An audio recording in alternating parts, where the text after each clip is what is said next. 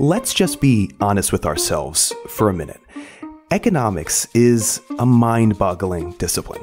For economists, that's bad, but also sort of good news, because you can make almost any argument stick if you just troll around in the data for long enough. But to the average person, the layman, it's a little bit different. The global economy must feel like a giant hulking mass that grinds against the world, unstoppable and unanswerable to the small problems of individuals.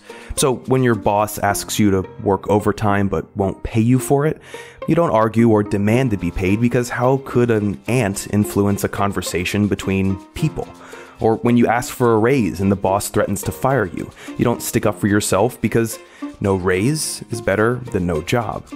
Threats like these don't just function on the level of individuals. In many ways, it's how the entire American economy has operated for almost 40 years. That's how you end up with a graph like this, which shows the wealthiest sliver of society getting virtually all the gains from economic growth, siphoning money from the middle class and the poor. Take a step back from this. In a democratic system which extends the vote to all citizens over 18, it's hard to imagine how such a small percentage of people could convince the rest to perpetuate a system that does this. The truth is, there's only one way to do this. You have to create an economic theory that makes the exploitation of the people look like the solution to their problems. In other words, you have to tell a story.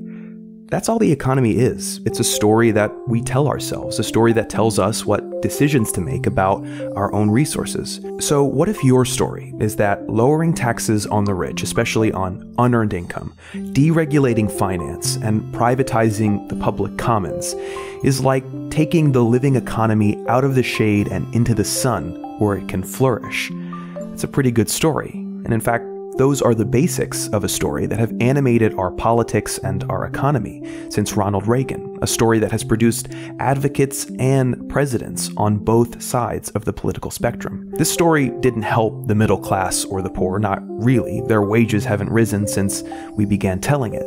But it did give the top 1% greater access to and greater power over all the best storytellers, politicians, academics, and the media.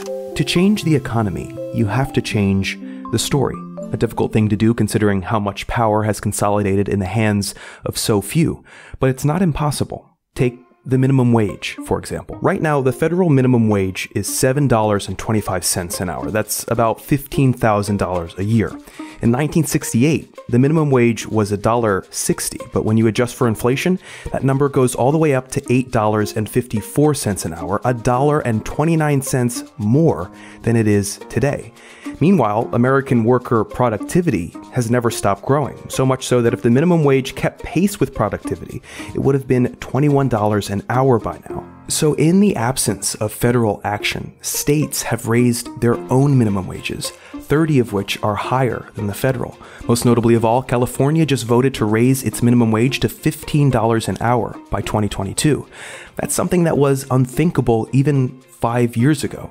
New York did the same a short time after. This movement, the fight for 15, is part of a new story, a story that believes in finally growing the wages of the middle class so that their collective purchasing power, their demand, can grow the economy organically in a way that's not dependent on speculation or financial bubbles. It believes in regulating the abuses of Wall Street and making what should be accessible to all, education and healthcare, part of our commons again. There are no shortage of articles, politicians, or studies showing, for example, that increasing the minimum wage is a risky gamble or a job killer. No shortage of doomsday forecasting that prices would rise. But remember that this status quo has a huge interest in maintaining itself. Just like a boss, it uses threats to keep the society in line. Here's a meta-analysis of pretty much every single minimum wage study. The closer to the top, the more precise and accurate the study is. And this shows that all the most comprehensive analyses of the minimum wage show that it would have little to no negative effect on employment levels. And yet it could raise the incomes and standards of living of millions. In places where the minimum wage has increased, like Seattle, prices haven't skyrocketed. Instead, people are actually able to buy the things they've consistently increased their productivity to produce. Minimum wage increases won't solve all the problems in the economy, not even close. It's just one thing. But the victory of an idea that runs counter to the dominant ideology is hugely significant. Otto von Bismarck said that politics is the art of the possible. But I think that sometimes invoking the possible is just another tactic, another negotiating strategy, another threat used on behalf of the status quo to restrict the movement of alternative ideas. The story this economy has been laboring under for 40 years is failing. People feel it, even if they don't know why. A moment like this is when alternative ideas can populate the center. So maybe it's time to stop leading with what is possible and start leading with what's right.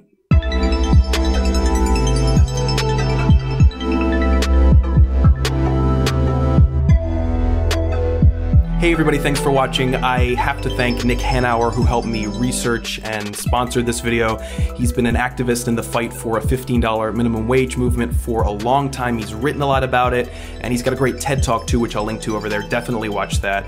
If you want to help pledge to this channel, you can go right below here to my Patreon, pledge $1 or $3 per video. Everything helps. You guys have been incredible, and I'll see you guys next Wednesday.